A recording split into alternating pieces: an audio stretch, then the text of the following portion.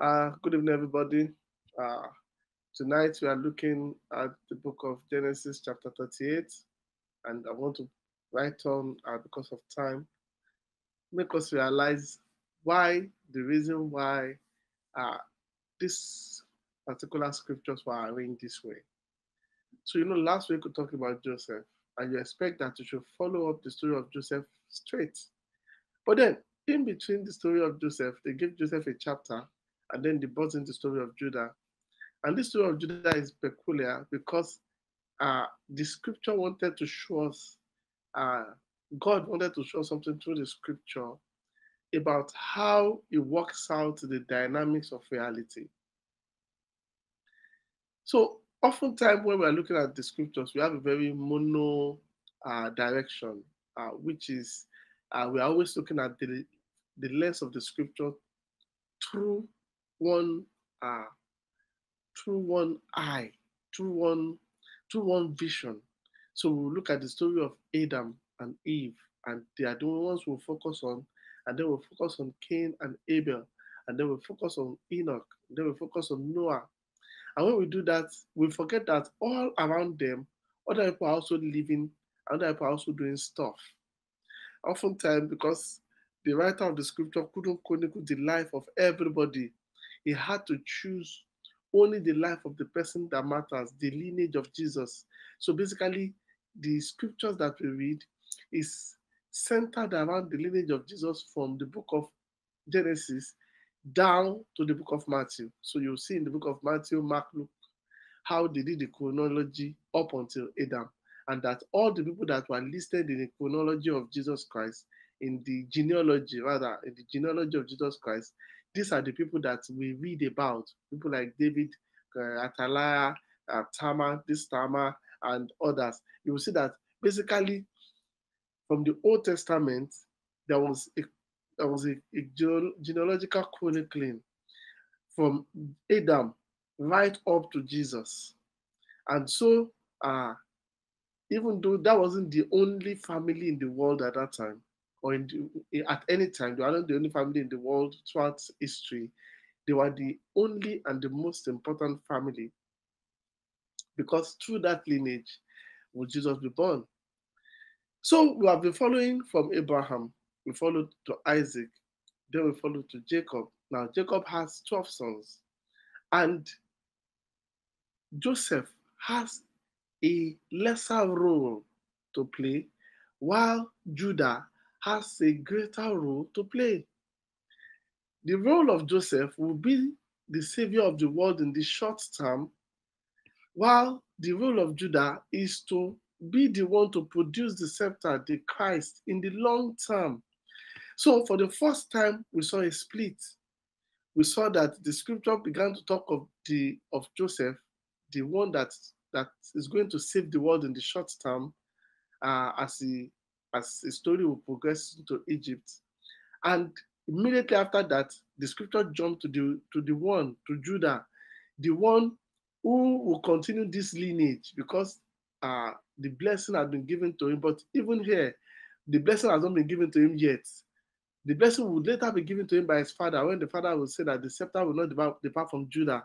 But right here, even Judah did not know that he was going to end up bearing the scepter. But God already knows. So while God was working on Joseph's story in order to make him fulfill destiny, God started working also on Judah so that Judah's relevance and his progression in the story as the scepter bearer and the one upon whom it rests to continue the lineage as his own story progresses too. So for the first time, we are looking at scripture through the lens of Joseph, and then we are coming back to look at the lens of Judah. Both of them significant in their role. So the story of Judah and his three sons was simply that it was time for Judah to begin to have children. And Judah was the one that has been found to be without blame among Jacob's children. This I mean by saying Jacob's firstborn slept with his concubine. That his father already had misgivings about him. We were not, like I said, we were not told how that story came about, but we will later hear about it in the book of later in the book of Genesis. But we were not told how he saw the girl or what made him or the girl appeal to him or why he slept with the girl.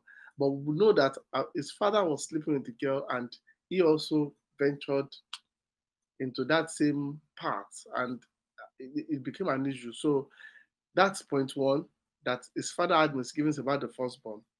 Now we were told the story of Dinah, how the secondborn, Levi and Simeon, how the two of them took the whole town of Shekel and killed them. So that also means their father had misgivings about them. So the firstborn slept with the father's wife, father had misgivings.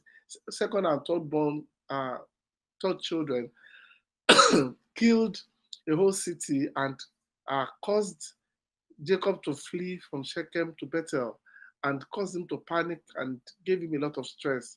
So their father had misgivings about them. So the natural person that we will look at to continue the lineage now will be child number 4. This is Judah. So Judah got married and had 3 sons. Uh, the 3 sons were raised in such a manner that let's put the right English. Were raised according to the Jewish custom, but at that time there was really the culture was still adaptable. That this is important because some of the decisions they made here, they made according to their nature, to their human nature. But the reason it was peculiar was because they were holding God back from his plan. So God knew that Judah was going to be the one to produce to continue the lineage that to produce Jesus. God knew that. But these boys didn't know that. Because if they knew, they would be married and they would be good people. They would be happy and proud to be the progenitors of Jesus Christ. But they didn't know. They were just normal boy and one of them got married. And the one that got married, the Bible said, was wicked in his attitude, in his action, in his behavior. That means his DNA had issues. It means there's something wrong with his makeup. And we are looking for the seed here that will produce the likes of David, that will produce the likes of Solomon. So that DNA was not good enough. So the Bible said God killed the firstborn of Judah.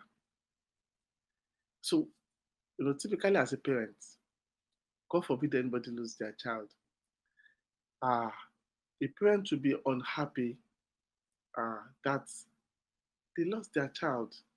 That, oh, died. So Judah didn't know that it was God that killed Judah assumed that, okay, maybe one of those things, casualties, life happens. And according to their tradition, Onan, the second born, was supposed to continue to produce a child for the firstborn. Now, let me pause here and say this. Because many of us in our Christian upbringing didn't understand the peculiarities of the Jewish society. And as such, we quote scriptures and we quote them upside down. When the Bible was saying that none shall lack a mate, and I know many people who are single here, they pray with that scripture. You will notice that that scripture was in the Old Testament. And the reason that scripture was very relevant was because the Jewish system was so programmed to ensure that no woman, except by choice, can ever be alone. Right from when a young lady reaches the age of puberty, she doesn't need somebody to come and toast her. according to their system, they have what we call marriage brokers. Marriage brokers are the elders at the city gate. They sit down there at the city gate to judge all matters. Either the matter is land dispute, either it is on marriage, either it is on paternity fraud, either it is on cheating, whatever the case may be, there are always elders at the city gate to judge these issues. So if a potential father or the father of a man who is old enough to marry, or who finds a particular family useful or marriageable, would go to the city gate and talk to the elders there that, oh, my name is so and so, I have a son so and so age. I would like that son to marry from the tribe of Benjamin, from the family of Shoma. And the elders of the city gate would call this family and say, okay, this man wants to marry from your family. And then the other man will say, oh, I have a daughter. And then they will betroth the children together. So they grew up knowing that they were going to get married to so and so. There was no room for somebody to grow up hoping that, oh, let me just go and wear fine clothes and go and sit at the mall. Maybe God will open somebody's eyes to see me. This Western thing that we practice and that many people pray about, and these are structured in the Jewish society in such a manner that you would never, except in case of sickness, she didn't want to marry, or she has a mental health or challenge or a physical health challenge, you would never ever find a Jewish young woman who is not betrothed to be married. They are betrothed early. And the marriages are always arranged. They do not marry for love. Again, they don't do Janima. They don't do all their nonsense. They don't do all the write me a letter thing. So that was how they structured the society. Secondly, so that they ensure that none shall lack a mate indeed. If they betroth a woman to a man, that woman is the wife not only of that man, but she is the wife of that man and a potential wife to all the man's male siblings. Again, that puts spade to the idea that Israel was running a monogamous system.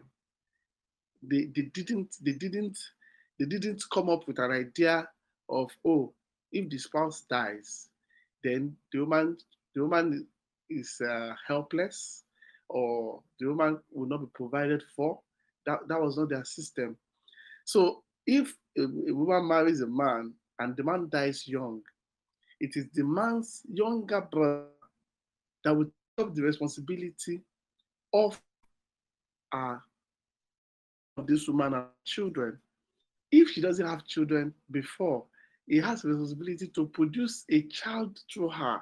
But that child will not be called his child. The child will be named after the late brother, so that child can continue the lineage of the brother.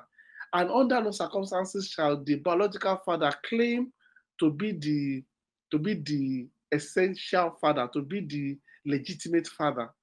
Again, the biological father has no claim to legitimacy over that child, because that child will bear the name of the late brother and inherit the estate of the late brother without any contention. So you see, in their society, none shall lack a mate wasn't a prayer point. It was structured into the society itself, so that a man and a woman marries, the woman knows that no matter what happens to my husband, I'm protected. The family will take care of me. So many of you remember the story of Ruth and the issue of the kinsman redeemer. Yeah, so that man that marries her if her husband dies is the kinsman redeemer. But normally it's supposed to be the brother. But if there is no brother, then somebody within that family also, a male within that family also, could be an uncle, would be a cousin, would be the one responsible to marry her and make sure that she lacks nothing. That was how their society was structured.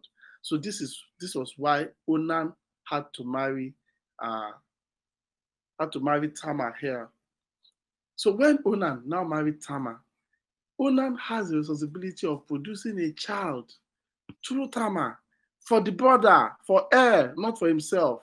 He has the right of producing a child for the brother. He can marry his own wife, and he would have his own wife if he wants, and have two wives.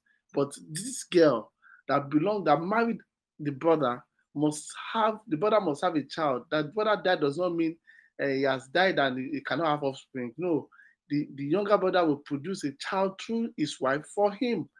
But this man realized that, selfishly, he just wanted to have sex, but he didn't want to get the girl pregnant. And again, what he did was delaying God's plan, because Joseph had already gone to fulfill a part of the plan, and Judah must fulfill his own part of the plan, so that by the time they will move to Egypt, this lineage of Jesus would continue. So there was a timing thing here. There was a timing thing here that had to be settled. The children that will continue the lineage of Jesus through Judah must have been born. But then this one was now doing sex without responsibility, without method, and so again he died. Now you know the funniest thing. When the boy died, this time around, Judah now assumed in his head that it must be the girl that has a problem. Apologies to the ladies, that people just blame ladies for everything in the marriage. If the man dies, it's her fault. Whatever happens to the man is her fault. But this is typical here. So Judah looked at it and felt, you married my firstborn died. You married my secondborn died. Maybe you're under a curse, or maybe there is a problem with you. So Judah was not afraid to give her his third child, even though the boy was quite young at the time. So the boy was growing, and they told the woman that if you stay here, there's nobody to marry you. Go back to your parents' house. When this boy matures, you have to wait a few years. But this boy, as soon as he's 16, 17, and they can make a baby, he will be given to you to make a baby for your husband, not for himself. Again, that is why a boy of 16-year-old can sleep with a lady that is 40-year-old in their culture, and it's allowed, because the sex they were having was this boy it will be a pseudo husband, but the baby that they make will not be his responsibility. The baby would own the real father's estate. So I believe I've overflogged that. I've explained it very well. So then,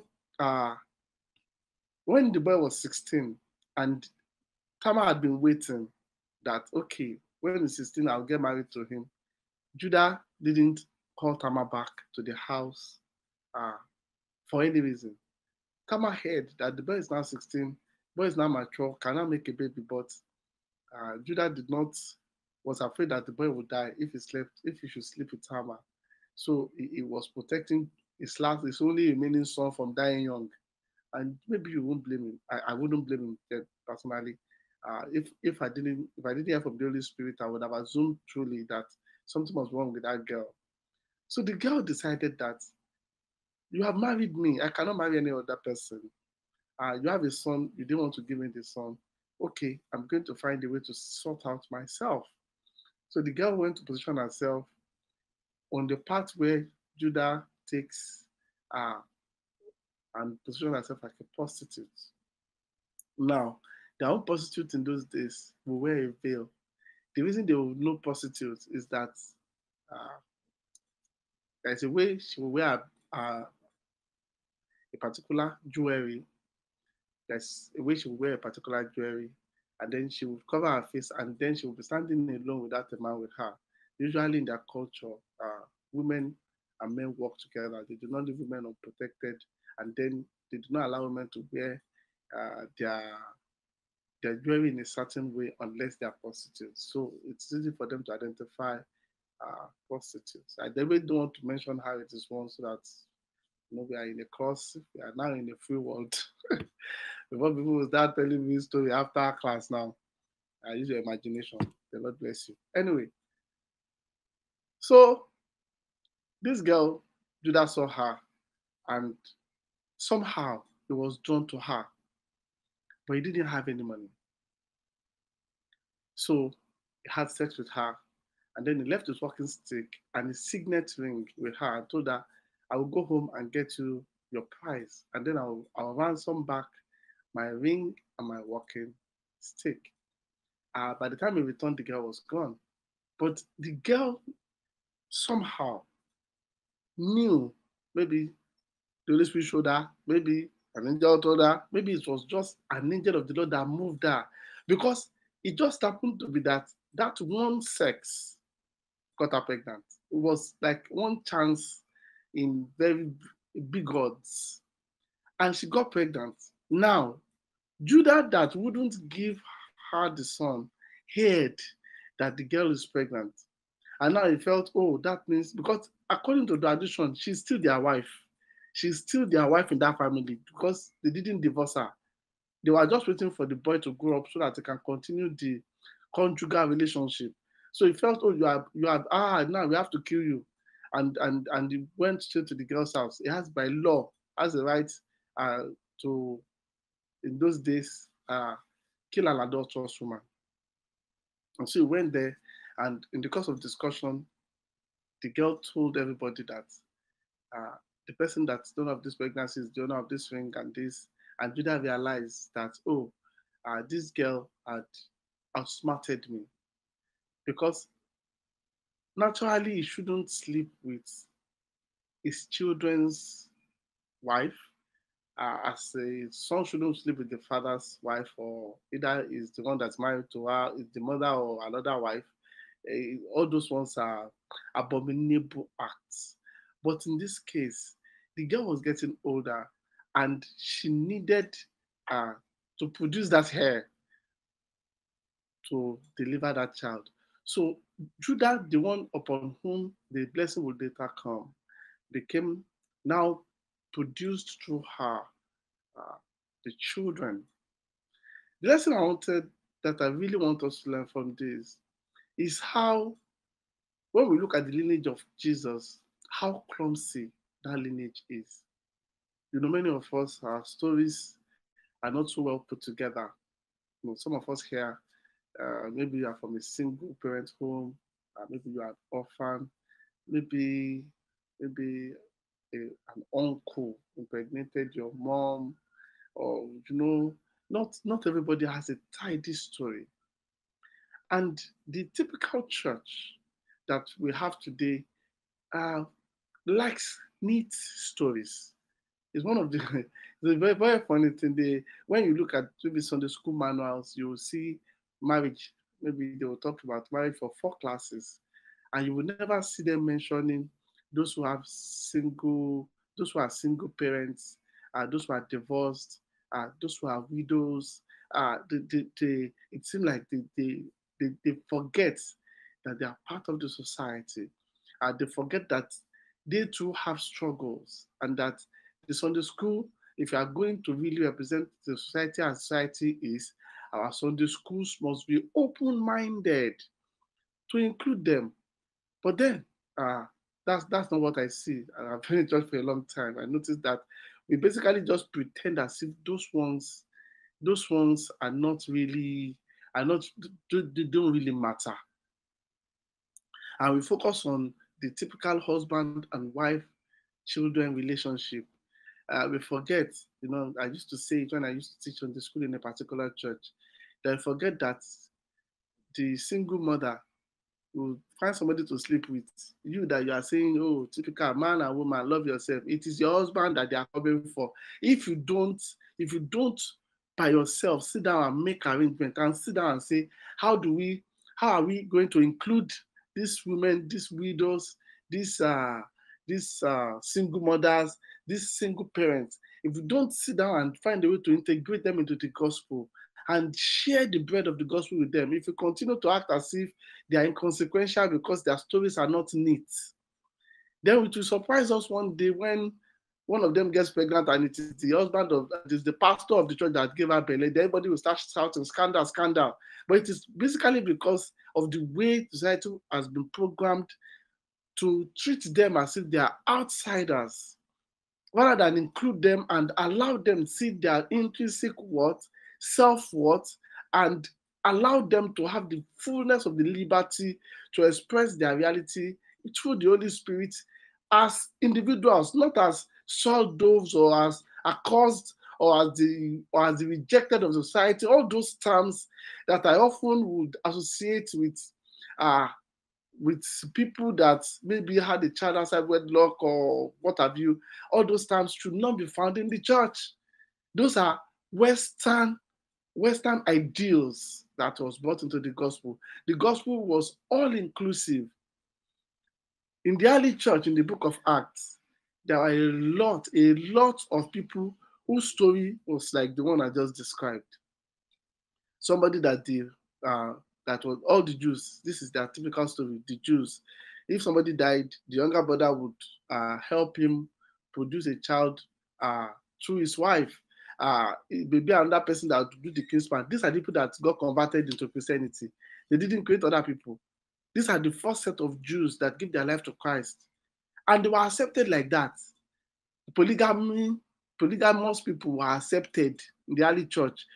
The only people that were not allowed, the only thing they were not allowed to do was lead. That was why the scriptures would say husband of one wife. If everybody had one wife, they wouldn't put that qualification when it comes to leadership. Leadership had all sorts, because the Jewish society was a polygamous society with all forms of dysfunctional reality in between. The woman by the word that Jesus Christ spoke to, she had how many? 6? And Jesus called the last person she was living with her husband. She was the one that told Jesus that no, he's not my husband. I'm just living with him. But Jesus didn't say. You have to understand how Jesus saw it. So this lady is living with a man, and she and the man are already having sex. They are relating in a couple way. To God, they are married.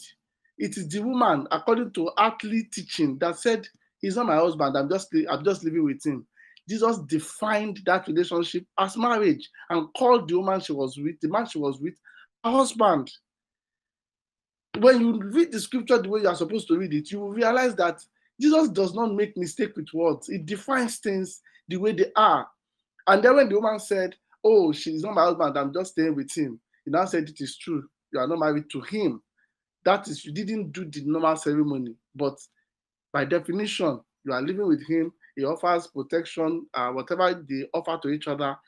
That's the definition of being together. So it is important that we know this. And this is the lesson I like everybody to learn, to not to look at somebody and begin to, as believers especially, and act as if it is the perfect family, is the family where daddy, mommy, 3 children. That is the one that is acceptable to God. That would be a lie. The lineage of Jesus tells a different story entirely. There was a prostitute in the lineage of Jesus. There was this Tamar. There was Rahab in the lineage of Jesus. There was this Tamar. There was a queen that was almost a witch, Athaliah. She's in the lineage of Jesus. If you look at all the women in the lineage of Jesus, you'll be like, oh my God. You'll be like, oh my God. There was a foreigner there, a Moabitess called Ruth in the lineage of Jesus. She's the grandmother of David. And God accepted all of these ones in the beloved, and God allowed them to be registered and written in the lineage of Christ. So there is nobody that God rejects, and there is nobody that God sees as the dredges of society, or that they are not good enough for salvation.